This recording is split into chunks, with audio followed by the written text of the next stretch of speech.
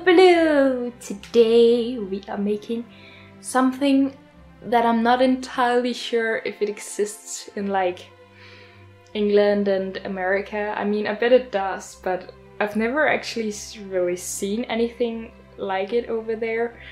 This is actually, as far as I know, as far as I'm concerned, a Danish invention. At least in Denmark it's really, really popular, and the really popular kind was Danish too, and I'm not really sure if it comes from Denmark. I just remember this old Christmas calendar where they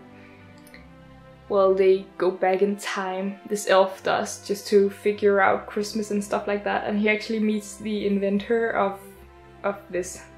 And I'm not sure what to call them, since, again, I'm not sure if they exist in England. I should have probably looked that up before I recorded this, but alas, I am too stupid sometimes. But it's okay, who cares? I mean, you might care, but I mean, if I find out it's called something, it will be in the title, otherwise I'll just call it something myself. Basically, this is the thick kind of paper, and you draw, well, normally it's Christmas elves, but as you can see, my sister is currently making cats, Christmas cats. So basically anything Christmas related, and then you have this extra bit hanging out, either at the bottom or the top, and then you put them so they go out from drawers or, you know, anything, closets, whatever, anything they can sit on. You can see we put them on a oh my gosh, I cannot remember the name. I can never remember any names, it's no good. We put it on a trunk? It's not what it's called, is it? Ugh, I'm sorry. Have you ever heard of these before? Like, where are you from and have you heard of them? I would love to know.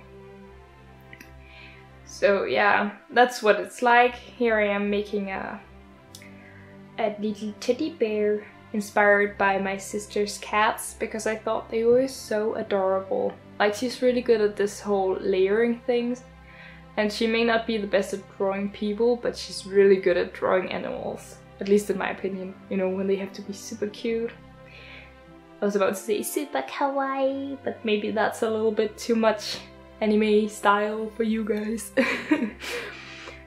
Anyway, I switched over to white paper since I think it's easier to just...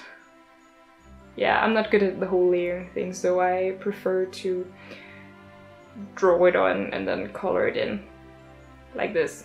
And I'm making one that's like hanging from the thing, but it's not like really proportionate, because I sort of underestimated how long the paper was, so yep, nope.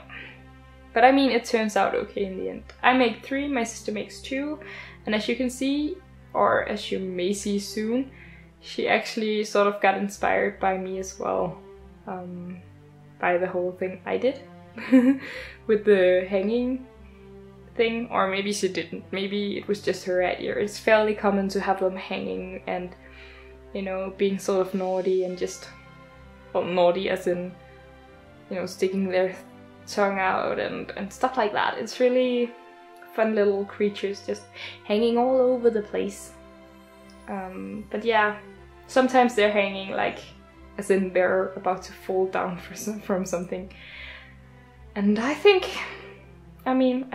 they're fun. I've always known them because it's just part of the culture here, I guess. So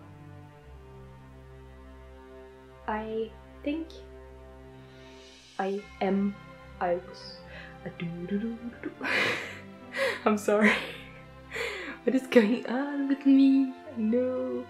Here they are, at least some of them. As you can see, I helped my sister draw on the face of this man. I just asked her what she wanted him to look like, and that's it. And this is what they look like when they're sort of hanging and stuff. I really, really think they're super cute. And I mean, I hope you would like to try something like this. It's so easy, it's so good. Bye!